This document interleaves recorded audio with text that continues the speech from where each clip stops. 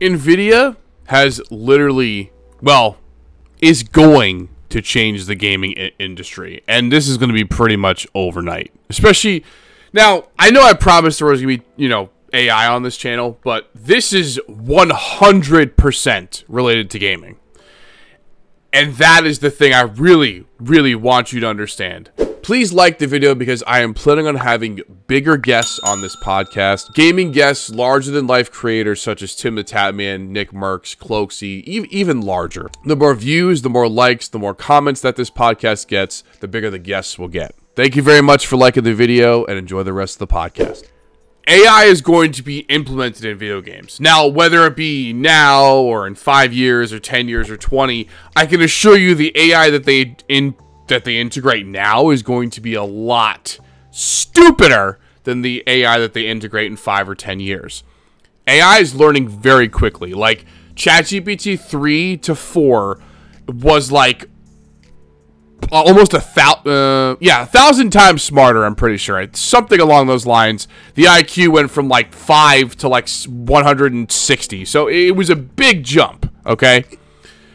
That's the thing I really want you to understand. AI is here to stay, and AI is going to be in video games. And this is going to impact the way that we play video games on a daily basis, whether you like it or not. I do also want to point out, quick side note, that is a new camera. Okay, that right there, new camera. Tell me what you think about it. All right, it's, you know, compared to the back one, I'm gonna probably end up getting a new one because I definitely noticed, and this is not straight. This looks like, if I'm gonna move this over a little bit like that, right there, perfect. This camera is a little bit blurry. This camera is a little bit blurry, and then this camera looks pretty crisp. So I'm probably going to buy more ones like this, or maybe even buy like a 4K or something and see how it goes. But this is just like a web camera. It's one of the newer ones. Sadly, this is a 1080p camera, and it's still pretty blurry, but it's definitely better than the back one, even though that's my phone. Like, but I think it's because it's connected to Wi-Fi. That's the reason why it looks so bad. But again, trying to improve your experience for this podcast with every episode. So, you know, at the end of the day, you're welcome. No, I'm just kidding. But, yeah, no, I really am trying to improve the podcast. So I'm probably going to get, like, maybe 2 or 3 more. Maybe 2. Possibly 2. To maybe even just use this one and then replace maybe, like, the 2 side ones. Like, this one right here is replacing the side one that I used to use that was down here. So I also like the perspective better from up here. It looks a little bit nicer versus like if it's, you know, down at the bottom, it just looks silly. So yeah, and that's kind of like the same thing here. Like this camera right here, if it'll show up, this camera is actually like pretty much eye level with me, which I kind of like it to be better off top like that. And there's gonna probably be one here too, and I'll probably put one over there, and we'll kind of get this set up nice and sexy for everyone, and then eventually we'll start doing some interviews, and hopefully we'll be able to interview, you know, people, different gamers and game developers possibly, but mostly just probably other gamers, definitely other content creators, you know, people that you may watch. So just, you know, drop a like for that. That's definitely going to be coming soon. Anyway, back to Nvidia. Well, I mean, Nvidia, their stock rose like. Well, you know what? Let's go. Let's do this. Let me go on. Let me go on. I'm gonna show you guys this video too. Why are you playing? Stop playing. I'm gonna show you guys this video, and I want to show you the Google. Is it? It's not trends. What is it? Stocks? I think it's Google stocks. No. What is it called? God, what is it called? Finance. Google Finance? That's what it is. NVDA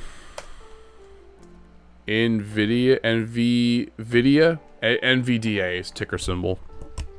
So, I want you to keep in mind right now, right? Like, I could probably do 5 years, probably easier to say. This was a huge jump overnight.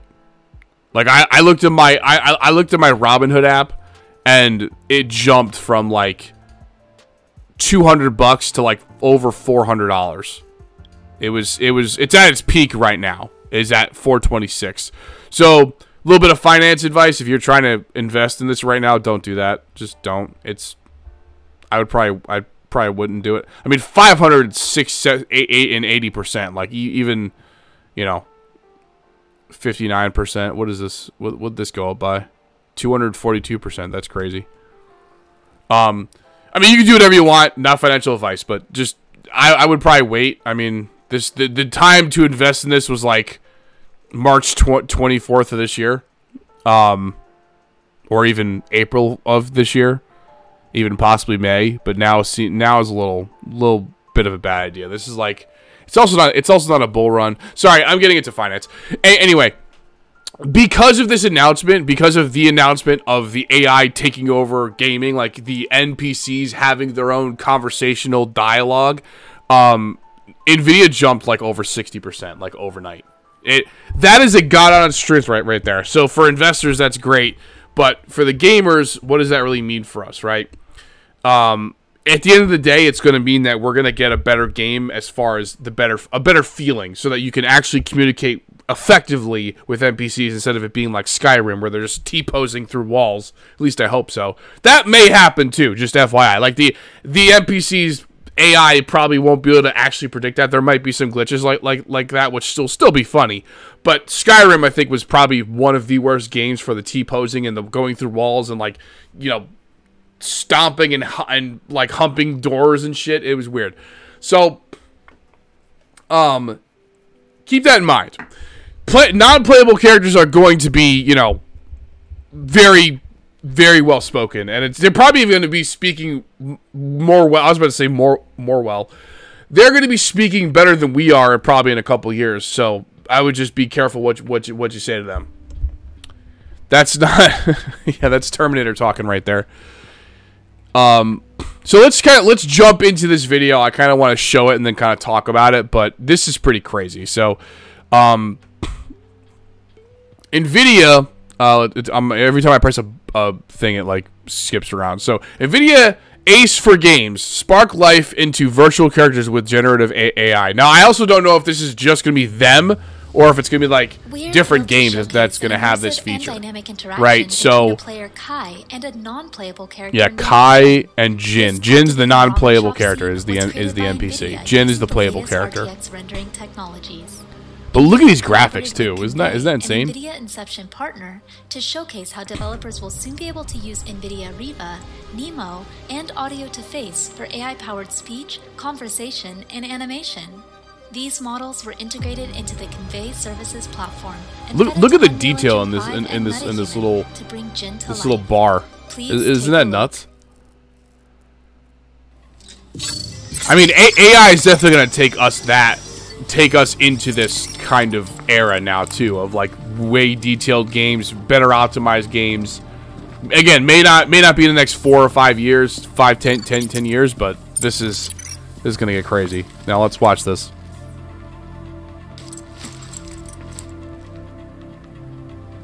Hey Jen, how are you? Unfortunately, not so good. How come? I am worried about the crime around here. It's gotten bad lately. My ramen shop got... You also know what I also didn't realize? The guy's talking on the bottom left here. On the bottom left here, you see that? Watch the microphone go off. Causing all sorts of chaos in the city. He may be the root of this violence. I'll talk to him. That is a person talking to the NPC. Fight clubs on the just FYI. Try there. Okay, I'll go. Be careful, Kai.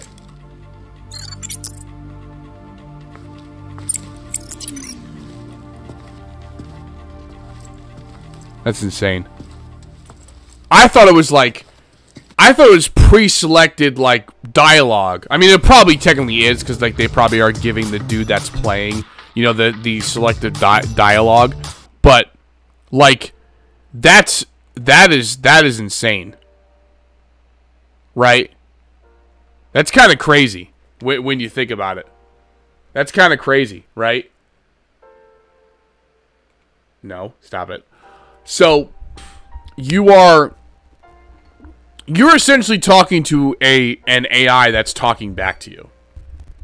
Now, I know that a lot of you don't really care or even want to understand this, but this is huge.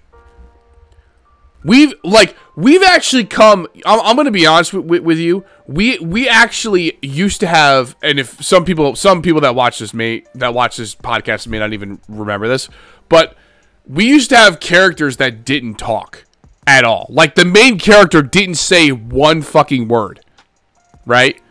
And the beauty of it was that like the character wouldn't talk, but the NPCs would talk to you like predetermined stuff, right? Then it got to the point where like they were making fun of people not talking. They were making fun of that. Like the actual developers were making fun of the character not speaking in a game. And then we got to the point where the characters actually started speaking in the games, which was probably like 7, 8, I would say probably 5 to 7 years ago. Again, I also played a lot of shooters, and characters talking like first-person shooters really wasn't that common. Like it was like I feel like they thought it was like maybe like a waste of, you know, time to make dialogue for a character that you're just like you're the one that's talking like in not to the characters in the game, but like you're just talking out loud. So I feel like that's kind of what they were thinking about that. But now, like we're going into the era of you. Well, actually, I should say actually there's one step that I'm missing. Now, the era that we were just probably like a year or two ago is something like those horror survival games where there's games now, especially like in VR too, where if you spoke, they could hear you and then you could get caught, right? Now we're getting to the point where the NPCs are talking back to us. So now imagine playing an alien game or something along those lines where like you're just communicating with aliens in like some kind of alien language, or even again maybe it's just English because you know it's easier that way. But now imagine like playing a game where like you're speaking to an alien, or like you're speaking just in general and you're like, fuck, this game sucks, and the alien's like, whoa dude, relax, you know, or something. Like I don't know, I'm excited for this, as you can see. Like this is going to add a whole new element to gaming in general. Like it's gonna be something where we're going to be able to enjoy every moment that we can and be able to create new memories each time we play. Like the game will probably never play the same, especially with the NPCs. Like, you know, like there's always a predetermined path where you can go on, you could become like, you know, the bad guy, or you could become like, you know, the good guy, or you could go in between, you could kind of help the bad guys and help the good guys and be like a moral person. That was more of like a Far Cry or like a Dying Light thing. But like imagine you being able to play a game once and then the whole entire game changing, like based off of like 1 or 2 decisions. I think there is a game that's made that way. I just don't remember the name of it. But imagine you being able to do that and then you like play a game once. Like you'll never be able to play a game the same unless you make the exact same decisions throughout the entire game and say the exact same things, which is going to be almost impossible. But like that's where we're heading. Like we're heading towards gaming being more of like a world than it is an actual game. This could cause problems, right? Like people could get engulfed in it and like completely forget about the whole, like the real world, which might be an issue, or it may not be. Like I actually made a video on this. It's probably gonna come out way after this podcast episode, but a little bit of a insider for you guys that have watched this far, right? Let's switch cameras. So XQC got signed, I don't know if you've seen that, for $100 million. Joe Rogan got signed for $200 million on Spotify. Joe Rogan has been doing his podcast, I'm pretty sure, longer than XQC has been streaming. I could be wrong about that. But either way, Joe Rogan interviews people for a living. XQC plays video games for a living. He got $100 million. Now, It's not $200 million, but $100 million less. Still $100 million is a lot of money to stream on Kick. Now, I don't know if that's gonna be like Mixer with Ninja. I don't know. I hope it's not. I kind of hope that Kick kind of comes in and either gives Twitch a run for its money, so that Twitch actually has to change their algorithms and change everything up and change their their work culture and everything. And I hope that does happen. But I hope it's not like Mixer. I really don't. I really hope that that's not like Mixer. But it's also not an exclusive contract either. So, because Ninja signed an exclusive contract with Mixer. So, it's like, but XQC did not do that. XQC signed a non-exclusive contract, so he can stream wherever the hell he wants, and he's getting paid $100 million. It's like 80 million for like, the streaming part, and then it's like another 20 for like incentives and bonuses. Yeah, who gives a shit? It's $100 million when you boil it down, right? So, to me, I think that that's insane that a streamer, a guy that just plays video games all day, gets that kind of... Like, I mean, Joe Rogan was making, like, millions. Like, Joe Rogan had millions upon millions of views on his podcast for like an hour to 3 hours to 4 to 5 hours long, right? Like XQC, I wonder how much. I actually might take a look here. Let's see if we can find something. Let's go on Twitch. Let's see if we can find XQC's like viewer count. Let's see. Is he? I actually don't even. I'm gonna be honest. I don't watch XQC. What do you mean? Is this XQC?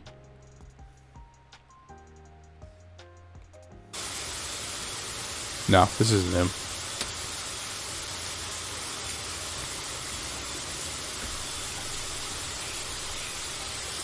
You know what? Hold on a second. Let's. It seems like Twitch. You can't even find XQC on fucking Twitch. Former internet personality. All right, let's see. This is his actual Twitch. So he has 11.8 million followers, and he's got 105,000 views, 88K, 959K, 83K, 516K. So he's got a decent amount of views. But my point is that Joe Rogan, like on YouTube, was getting well over, like 1 million views per episode, at like well over that. And then the clips were getting like 2 to 5, if not even more. It's crazy. I mean, even the clips now that he has running on there are getting like 5 to 10 million. Like his channel had like I think it was approaching 100 billion views. But then he had to get rid of all of his stuff because he signed exclusively with Spotify, which is also another thing too. Joe Rogan signed exclusively with Spotify. XQC did not sign exclusively with Kick. So that's a crazy thing to think about. It really is. And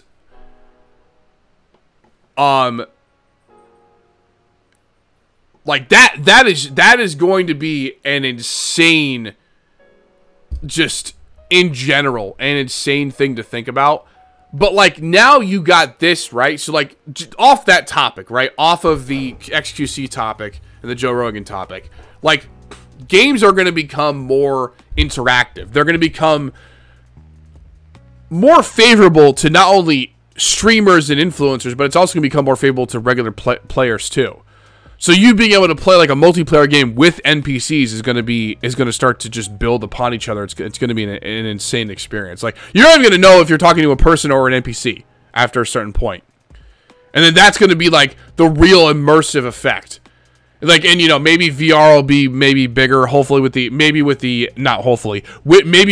Apple Vision Pro, maybe more people will be, creating something along those lines so that everyone can kind of connect, kind of like in the metaverse, but like being able to watch like a streamer do his thing in a game. Like maybe you could just be a spectator in the game versus like watching it on like a screen like you're seeing me now. That's kind of the crazy thing that I'm thinking might actually happen. And it might give almost like a fourth. I want to say fourth dimension, but that's maybe not right. A fourth dimension feel to the actual gaming experience, not only from a gaming experience, but from a gamer spectator experience. So all gamers watching like Tim the Tatman may actually be able to like be in the game in like a free form floating, you know, spectating thing in a Warzone match versus like me having to watch his screen on a computer. Like the possibilities are endless from what this technology is going to bring into the gaming world, right? So that's what I really want everyone to understand from this podcast is that this is not, you're not just limited to like, now you're just going to watch it on a screen or you're going to watch somebody else's screen on a screen. Like you may even be able to just put on a headset and just go straight into the game and watch them, you know, or like that might be like a VIP access for like the first 5 or 10 years of the technology. And then all of a sudden now you're getting into like something crazier, which might be, you know, maybe now that'll be the standard after like another 15 years or whatever. And then all of a sudden now you're like in the game. Everyone's in the game with Tim the Tatman or even in like a pro tournament. Like you can follow on somebody's gun, you know, in like the actual character in the game's gun. Kind of like what they did for the spectating on the helmet cam, I think it's called in Warzone, right? So just think about the amount of applications that we're looking at here as far as this Nvidia thing. Again, I also am doing a lot of assuming there could be, this technology could just suck in the next 5 or 10 years. I doubt it, because again, from what we've seen so far as AI, like things are changing drastically and they're changing fast. So I think that gaming and game development is definitely going to be a knockout out of the park in the next 10 years. And if you're not using AI, if you're not like trying to like understand it, like trust me, your games will probably change without you even knowing it. Like you will know it. You'll know that your game is changed. I can guarantee you when you go to play it and like you say something in game and then the NPC reacts to what you say. So if you're like racist and the NPC is like, dude, why? Why would you say that? You know, or like if you say something really mean to somebody, it's like, dude, that's not nice. Or maybe they may even clap back at you at this point. Like, what if you get clapped back by an NPC in the game? Imagine you're sitting there and you're like, this guy sucks. He's so bad at the game, and then all of a sudden the NPC's like, yeah, well, you know what? Your mother's fat or something. I don't know, just something outlandish that like claps back at you, and what the hell are you gonna do?